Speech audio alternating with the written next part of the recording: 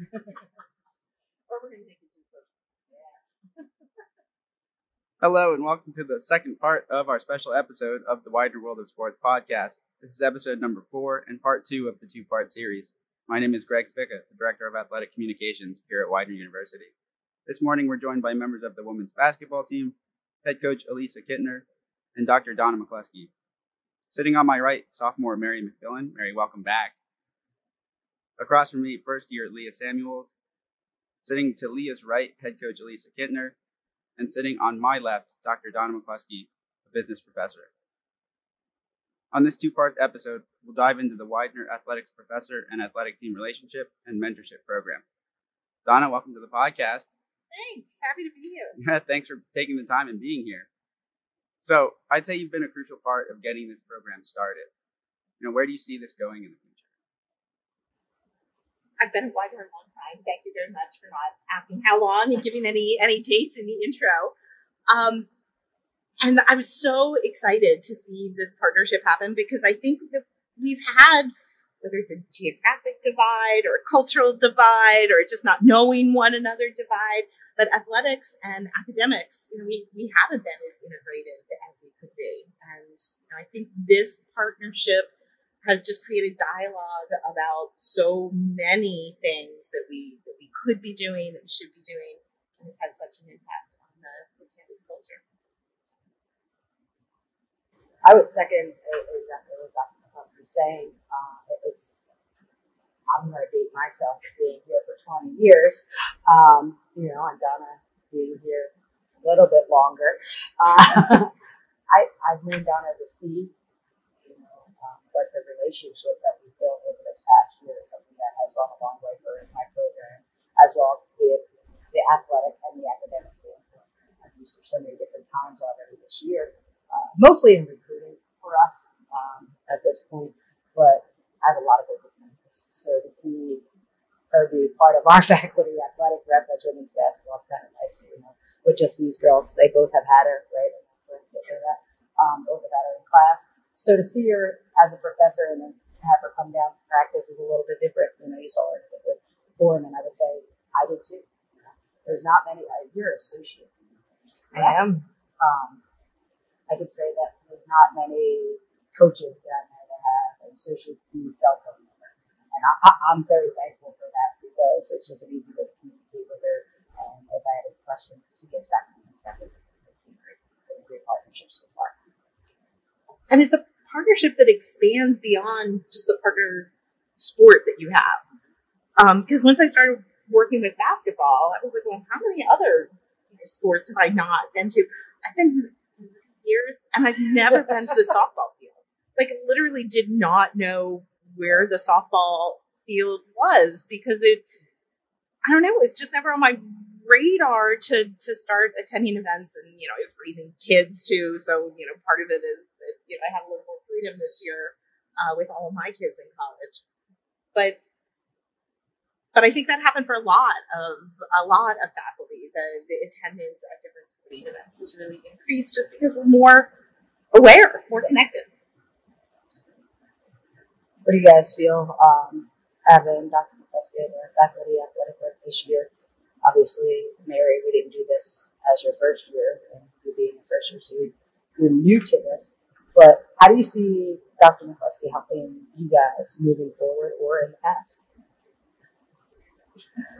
I definitely think having that practice was really good for our team because we had a rough start in the beginning and tensions were high, we were kind of stressed out, and then when you came in, it was kind of just like there's other people that support us besides our coaches and our own, like our families. There's more people that care, and it's kind of just like, just slow down. It's just the game, even though sometimes it feels like your whole life is like just depending on the game. It's just the game, and we're here to have fun and just take it. You're supposed to have fun, so just see what I heard is fuzzy socks. I turned your season around. Like that is what I heard. That is really, that's exactly what happened. That Dove chocolate really did it for us. Very little in life that can't be solved with chocolate. That's true. I mean, to kind of go off of that, it's also just nice to have, I feel like, someone looking out for you. Because especially my first year, basically everyone was nursing or something. I think there was one other business major maybe. So I would always ask them questions, but now I feel like I can ask.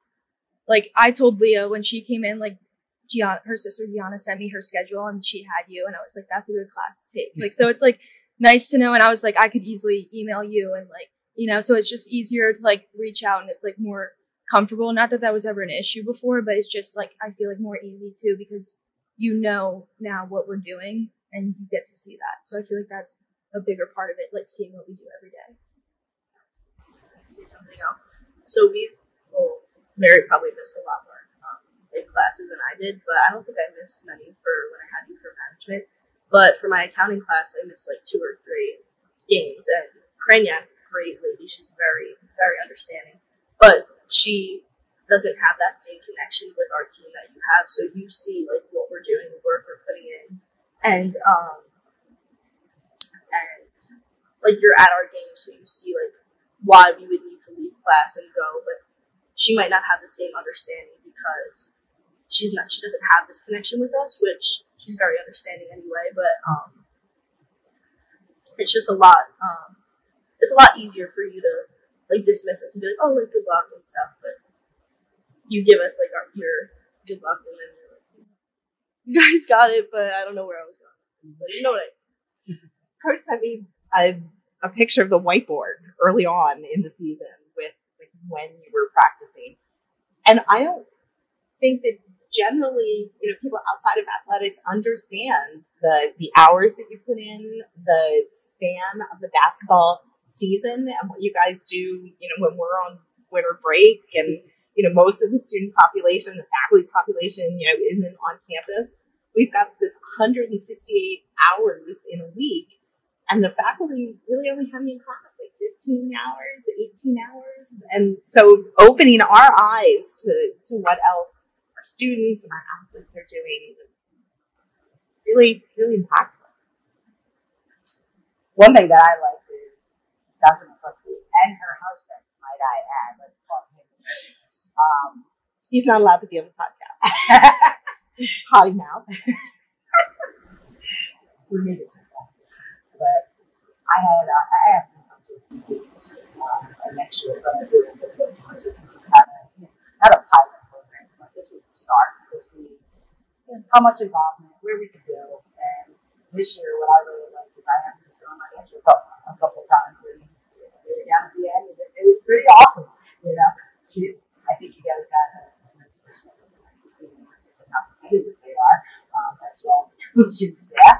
But I think it was a great thing to have you part of us, and sit there and see them and talk about it. You know, I said having a mention how important it was for you to see what we do, and we appreciate that because you always see them in the life, and they may be a really good student, and they may struggle, and we've seen you step in and help that way. But you don't see them. We talked a little bit earlier. We'll use Lia as an example. She's a great personality. Off to work, and when she gets on the court, she's one of the most competitive people we have. Terrifying. And it's funny to see those different personalities. That was the wrong word. Yeah. Intense. Intense. Exactly. Fierce. Yeah. So to see that, I think it puts a perspective of seeing you outside the classroom as well as you seeing them outside the classroom. And that's one of the benefits that I saw this year, is to be able to bond this. And I think moving forward, we can do a lot more next year. You know, academics is a big part for us with these girls. So we have a pretty strong holding a 3.3 GPA last semester.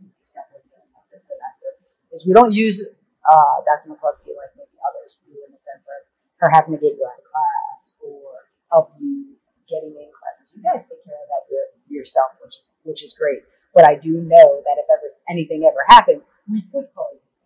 We just haven't had to use you in that aspect of being effective. Right now, we like the part of you just belong, you know. And to me, Dr. Robinson says it all the time, belong, right? And that to me was the biggest thing this year, is being part of us. Like, no matter what, if we go to the NCAA tournament next year, you're coming with us. You're part of us now. Mark the tape. you're part of us now. You go wherever we go. So we appreciate you stepping out, taking time outside on weekends. That's the big thing. A lot of people don't know. We work every Saturday, and whether it's 9 a.m., 8 a.m., 6 a.m. sometimes, you saw that they were working and you saw that experience. I think that's pretty awesome that we have that relationship. So I really thank you for being part of us and opening us. Yeah, to add on to that, like there was even one day I had a pretty good game and you emailed me afterwards, and that was just like nice to see. Like I was like like when I saw that email, I was like, wow, it's really nice that like she took the time to email me and just was like, that was a great game. And like I feel like there have been times where like, not that I need like the recognition and stuff, but like I don't know, you feel good coming off a big win or something. You go to class the next day and like no one knows, and it's just like, oh, I just had the best game ever, and like no one. But like it was nice that like you acknowledge that, and like so I feel like that's another thing too, because I mean we don't always get the biggest fans in our games, so it's nice like even like that just to be like appreciative and stuff like that too. Did you have a pretty good game? Yes. I'm trying to be humble. I mean, hopefully they've seen it, so they already know what I'm talking about.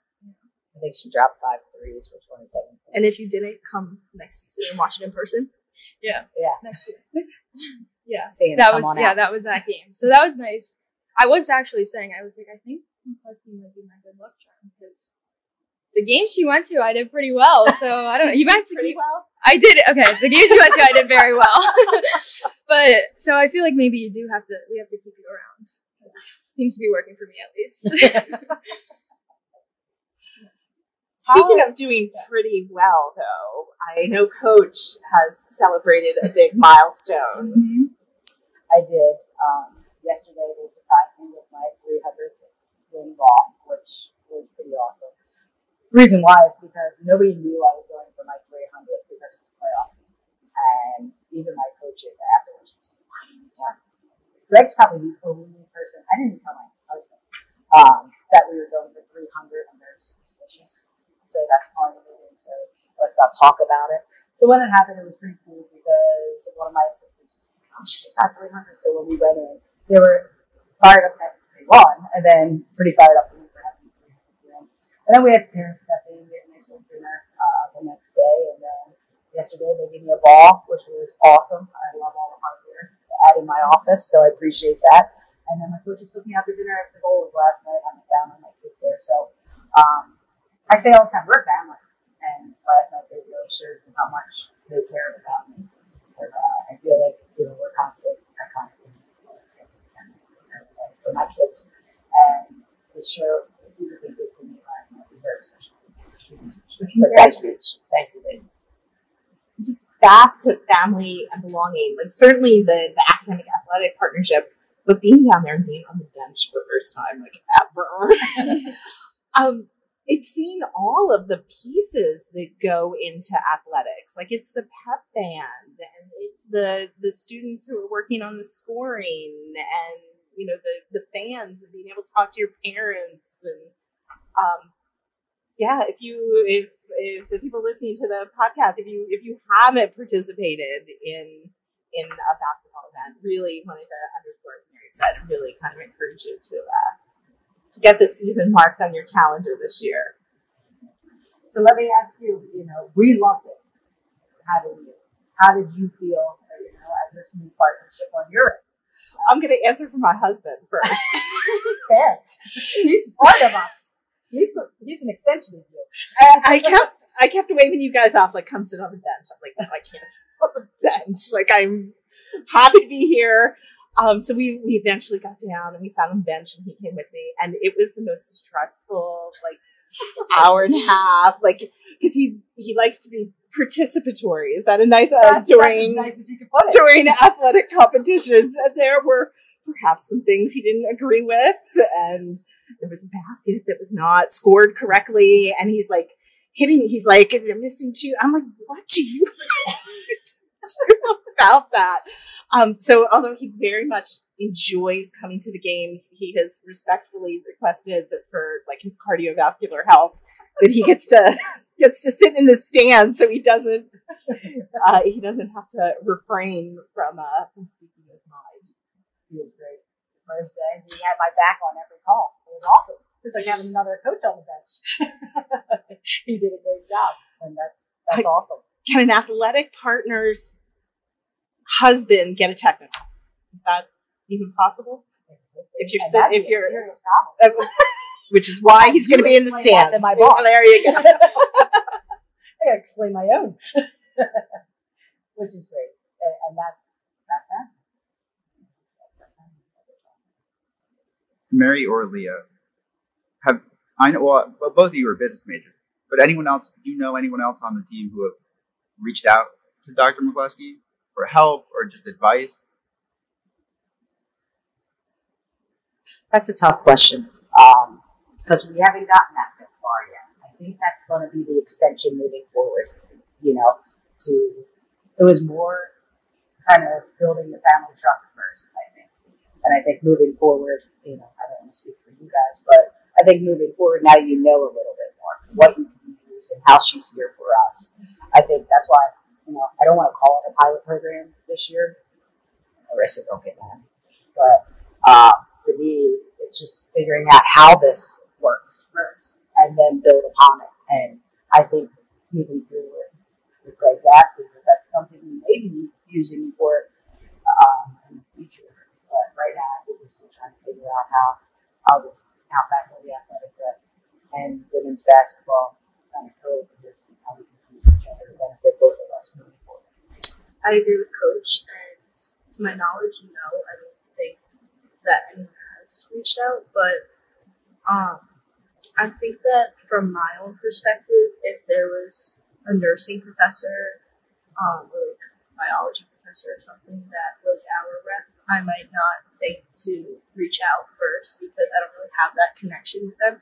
So I feel like maybe me and Mary feel a lot more comfortable to reach out. Maybe Mia because she is a business major too. I don't think you had her, but I think that we just have more of a connection and more of a relationship that we would feel more comfortable to reach out. Whereas the other girls who are different majors might not think that they relate when in reality you're a person. You're not just a business major. I'm major. Associate dean. sorry, associate dean. So I think that that's definitely a big thing. I think, like what Coach said, as the years go on or as the season goes on and progresses, that relationship will become stronger and they might think, maybe I should reach out to Dr. McCloskey, and hopefully they do because it's some good advice. And it's probably on me a little bit too. I did send a couple emails to students after extraordinary games. There was one student that kind of struggled to introduce themselves to me when I initially came down, and then saw that player on the court, and that was not a quiet, kind of not putting myself out there person. And I did reach out because that student, when they introduced themselves, said, I'm quiet.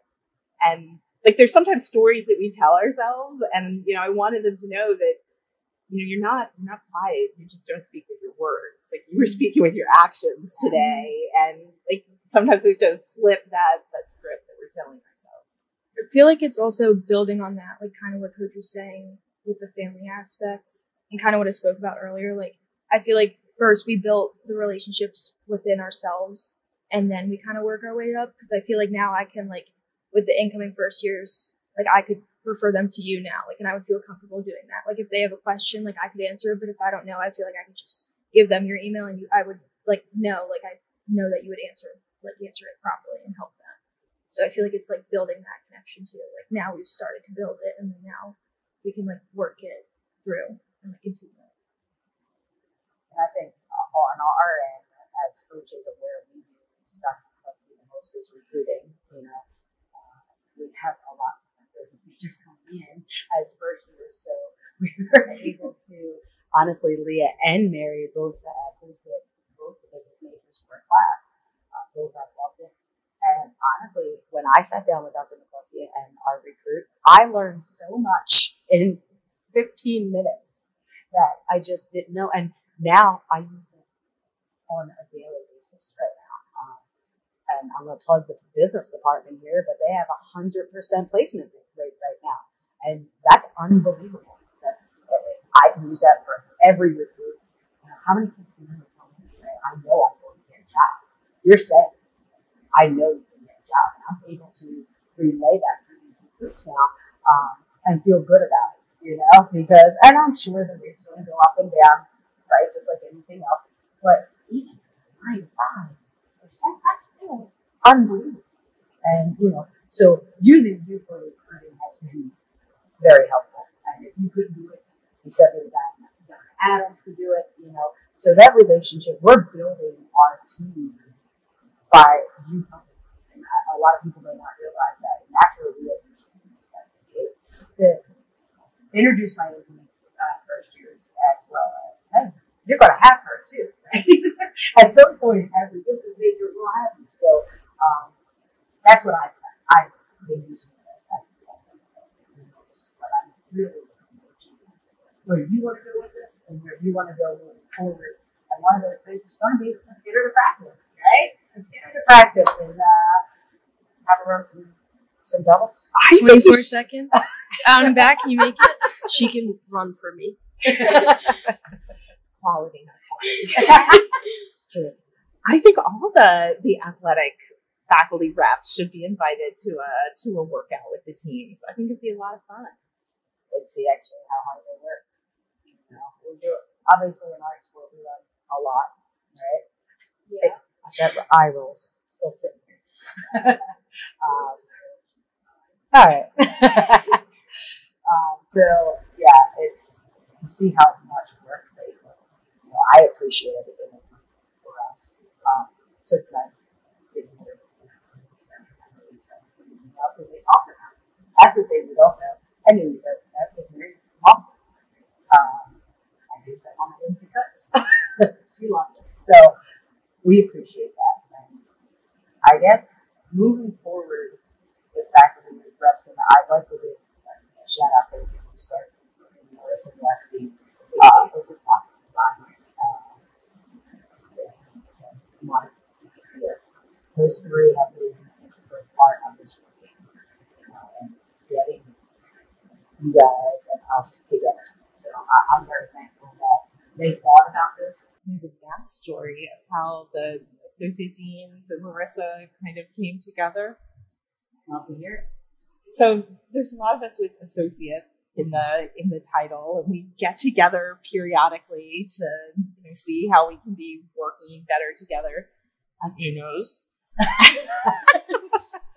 It started kind of early in the year. We could sit outside, and it's hard to put on your calendar, like, I'm going to Uno's for 2 hours this afternoon. So it goes on our calendars as the Garden of Innovation. I love it. That's great. And we did. Like, Larissa came and joined us, a bunch of associate deans. We drank beer, and we really talked through what this could be, what our challenges are, how we could work better together. And all the credit to Larissa. You were part of this. I was part of getting this together to go to Uno's. That was my contribution. I love it. I love it. Awesome.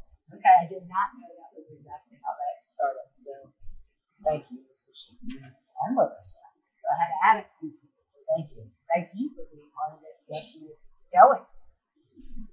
So there's obviously recruiting and supporting you on games. Do you guys raise money to support the team as well?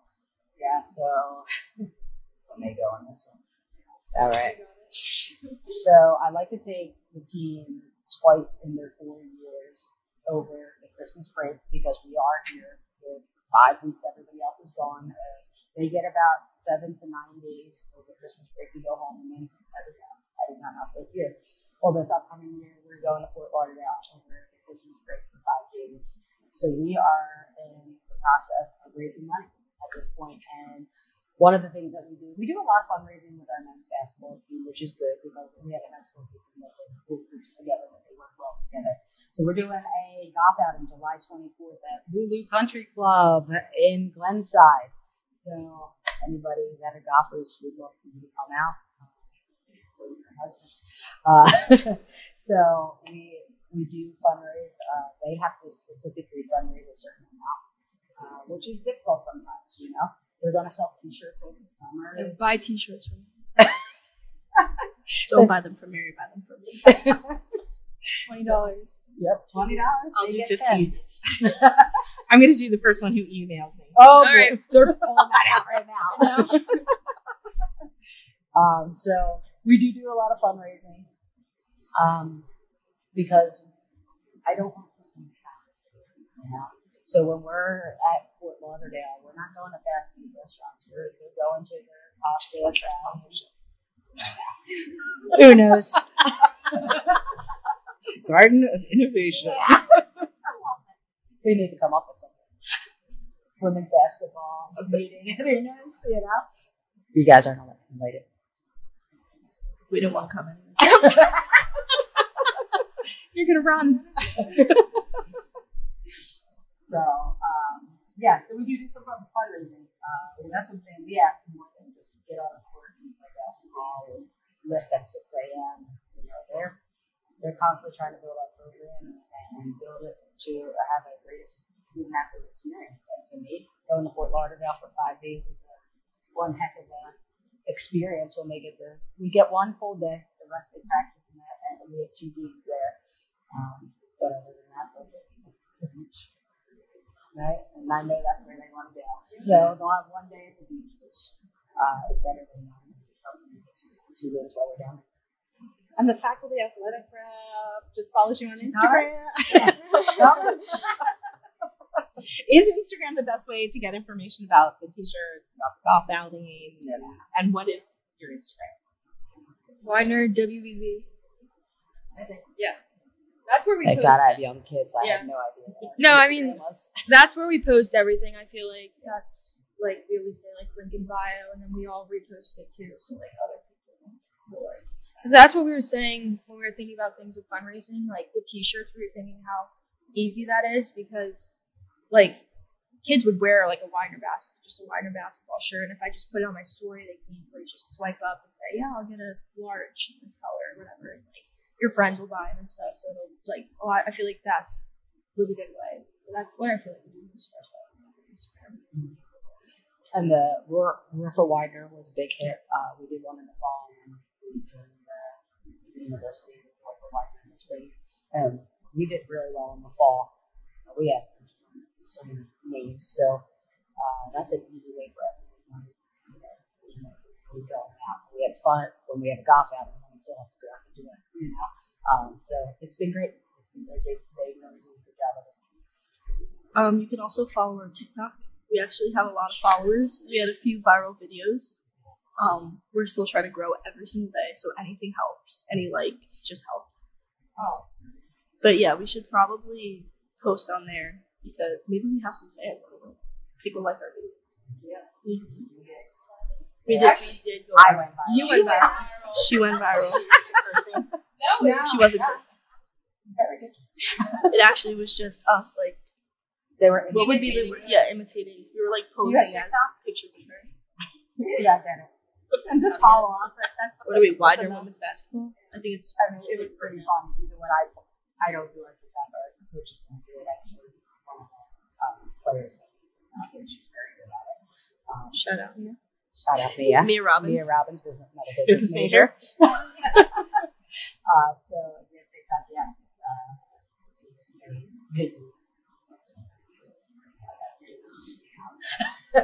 It's also a way to see our personalities. I think that we really we give our all into every single TikTok that's made. Yeah. We do.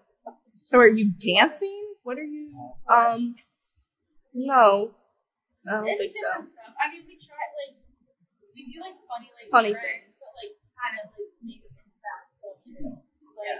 And we'll ask one time questions of the kid, which player would not babysit your kid or something, right? And like that's just like, Mia was like the top answer. Yeah. I think. But it's just like funny stuff. Yeah. They have a good personality that way. That seems like maybe it hurts people's feelings, but they all laugh about it. They maybe don't do it for me because they have a great personality. Christina has a great personality. Very good for us. Yeah. And so as we wrap everything up here in part 2 of the Widener Athletics Professor and Athletic Team Relationship and Mentorship Program, Donna, thanks for taking the time and joining us today. Thanks. It was a pleasure. Mary, Lia, and Alisa, congratulations on your season, and we can't wait to see, what's in the future. Thanks, Greg. Appreciate for putting it together. This is a great event for women's basketball as well as the athletic department. So thank you for what you did. Appreciate it. Thanks for joining us on episode 4, part 2. Good luck with finals, and we'll see you next season on the Widener World of Sports podcast. You can always find us on Apple Podcasts, Spotify, and YouTube. Good luck. Go Pride. Pride. Pride.